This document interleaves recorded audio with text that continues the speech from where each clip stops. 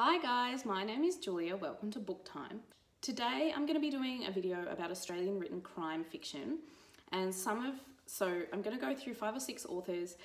I've read some of their books and I'm going to talk about those as well as the other books that they've written that I want to read, but also some authors that I haven't read anything of yet, so it's sort of a mix of my recommendations but also books I would really like to get to. And also, if you guys have read crime novels, particularly Australian ones, well, they don't have to be Australian, I just like crime fiction, please let me know below because I'm always looking for new tips. So I've got my little list here. The first author I want to talk about is Emma Viscich. She wrote Resurrection Bay, which I've just read. That's the first book in her Caleb Zellick series. So Caleb Zellick is a private investigator, and I talked about that in my recent wrap-up, so I'll link that down below. But essentially he is a private detective, and in the first novel he's investigating a series of robberies with his colleague Frankie, and as it turned, it sort of escalates and his best friend, who is a policeman, gets killed. That happens at the very start, not a spoiler. And so they are investigating how this policeman got involved and whether other policemen are involved in this sort of web of organised crime. So it was a really good book. I would say the mystery and crime element was not particularly complex, but what was really nice was the characterisation of Caleb, Frankie, Caleb's ex-wife, Kat, and a bunch of other characters. So it often became about the drama and tension in the relationships that emerged as a result of their investigation into this crime. So that made it definitely worth reading, even though the actual crime element, once you got to the reveal, wasn't that complex. I still really enjoyed the book. So I do recommend that one. And what I would love to get to next is the second book in that series called And Fire Came Down. So what I haven't yet mentioned is that Caleb is profoundly deaf and has he speaks with sign language. Well, actually, I think he can speak, but he also uses sign language. And Emma Viscich actually learnt how to sign and did a lot of research on how to,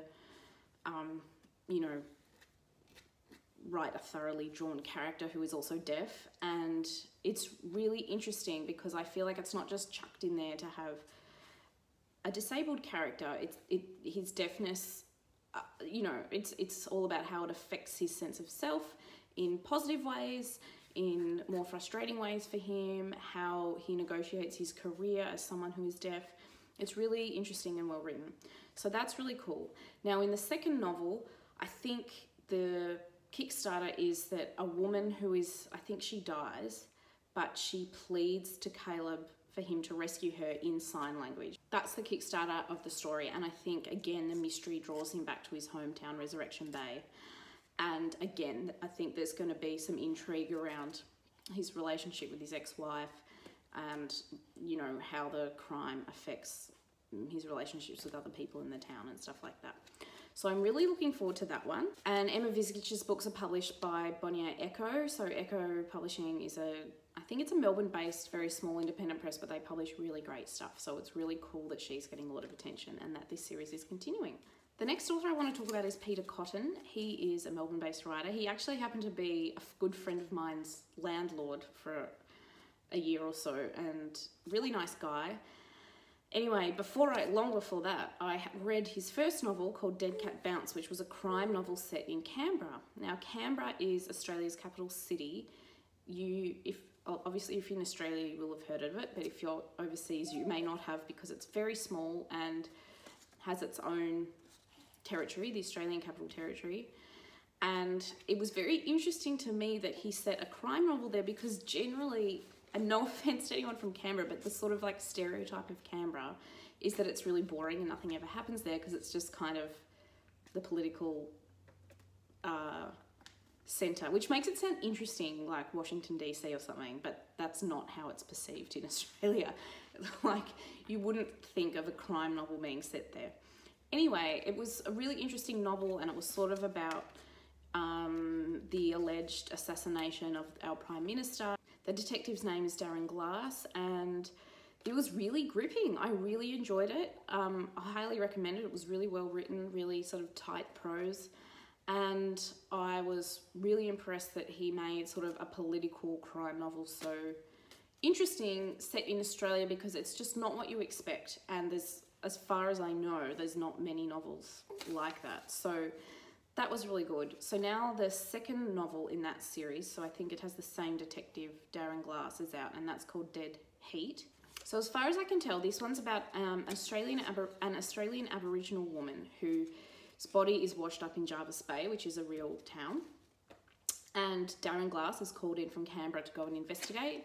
And I think he links that murder to another case of a missing Navy sailor. And so he's teamed up with a Navy officer, and the two of them investigate these crimes. And I think they might be taken into Central Australia, and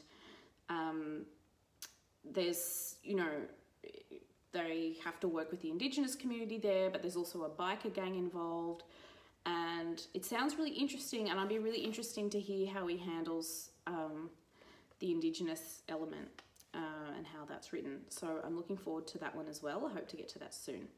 The third author is someone I haven't read any of her books. It's Holly Throsby. She is actually, well, I knew her as a musician, a singer-songwriter. I don't know if she's from Melbourne, but I remember seeing her play at pubs around here, you know, 10 years ago when I used to go see a lot of live music. She has written 2 mystery novels. The first one's called Goodwood, and the second one is called Cedar. The second one is called Cedar Valley, and they are both they're both sort of small town mysteries. I'm not sure whether these are sort of traditional crime novels, but they certainly seem to be mystery novels. So in Goodwood, where everyone knows everyone, the most popular girl from school goes missing, and then one of the town's most popular residents goes missing. And I think the story follows all the speculation about what's happened to them, and then one of the main characters, who the story might be told from her perspective, also has her own secrets which sort of feed into this stuff. So I think it's about sort of like small town gossip and rumour, and how that can be reconciled with the real disappearance of a couple of people. The second one's called Cedar Valley, also set in a small town, but as opposed to 2 people going missing, 2 strangers arrive in this town. One is, I think, just like a guy in a suit, and the other one is a young guy fresh out of university, and I think he's trying to find out some stuff about his mother. And then the town is trying to work out who these strangers are, but the strangers have also their own stuff they're trying to work out.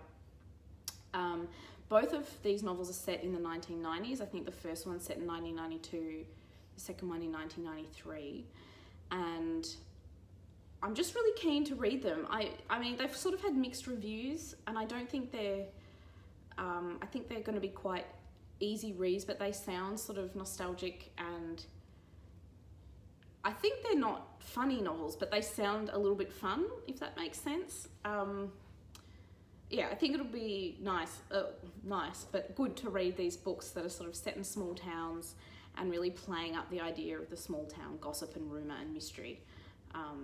Maybe they have a little bit of a cozy vibe. I'm not sure, could be making that up. If you've read them, let me know, and I'll correct myself, but I would really like to get to them soon. The next novelist I would really like to get to, and who I have never read before, is Peter Temple, who's written a number of books, including the Jack Irish series, which has also been made into a TV show, and also he's written a number of other books, other crime books, but not part of that series. His novel Truth won the Miles Franklin in 2010, and it won a bunch of other Premier's literary awards as well. So I'd really like to get to that one. I keep looking down because I'm trying to read notes, but do it inconspicuously, and I'm doing it really badly. I feel like I'm trying to focus at the camera while ignoring my notes. Oh, as it turns out, Truth is the sequel to another book called The Broken Shore, written by him. Anyway, I'll link him down below because he's written a whole bunch of stuff. I'm also really keen to get to the Jack Irish novels because they're set in Fitzroy, which is a suburb really close to where I live. It's where my husband's parents live. The TV show also stars Guy Pearce, which is pretty cool. I have seen some episodes of the TV show. I never watched it properly, but it's been reasonably popular. And Jack Irish is not a cop. He's an ex-lawyer, but I think he now solves crimes on his own. Oh, I think he's a debt collector. Anyway, I'd really like to read the books because Peter Temple's sort of known as one of Australia's sort of great crime writers. So I would love to get to those. If you've read any of them, let me know how you found them. The next author I want to talk about is Sarah Bailey, who's got 2 novels out. One is called The Dark Lake, which has been an international bestseller. I really want to get to it soon. Haven't read either of her books. The Dark Lake sounds good. It has a female detective called Gemma Woodstock. Harry's laughing in his sleep. It has a female detective called Gemma Woodstock, and I think she discovers an old, like a woman she went to high school with, face down in a lake and has to investigate this crime. But she considers it quite a puzzle because this girl was extremely popular in high school, very beautiful, very beloved, very successful, and now her adult life appears not to be successful. Like, she's living in a dingy apartment and all this other stuff.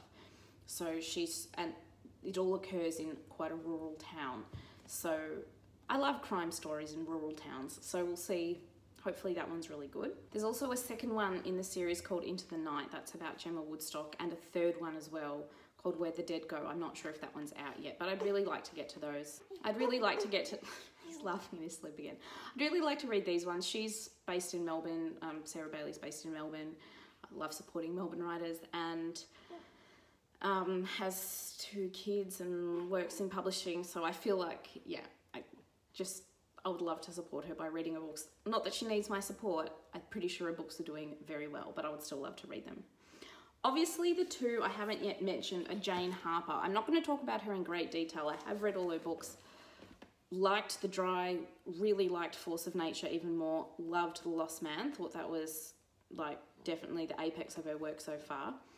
And I'm not going to talk about them much just because a lot of people on BookTube have already read her or know about her. She's talked about quite a lot for good reason. I definitely recommend them if you haven't got to them yet, particularly The Lost Man. The Dry and Force of Nature are part of her detective series, and The Lost Man's a standalone, but it's really great. All set in Australia in very different like physical environments. So one's in a drought-stricken country town, one's in like the Victorian forest, which is very wet and muddy and cold and hilly, obviously, and then one is set in the outback. The Lost Man set in the outback. The other one I haven't really talked about is Scrublands, the novel by Chris Hammer. I actually haven't read it, but I really want to. But the reason I haven't talked about it that much is because, again, that's very popular on BookTube. A lot of people have read it. And that one is also about a drought-stricken country town, but a priest actually kills a bunch of his parishioners, and then a journalist a year later comes up to sort of like an investigative journalist comes up a year later to investigate. So I would love to get to that, but again, not talking about it heaps. So that's just, obviously there are so many more Australian crime writers that I would love to get to and love to talk about. That's just a small smattering of maybe some that you haven't yet heard of. Some you probably have. Again, if you've got any recommendations for crime from anywhere, please leave it down below because I'm always up for more tips. Thanks guys, see you soon. Bye.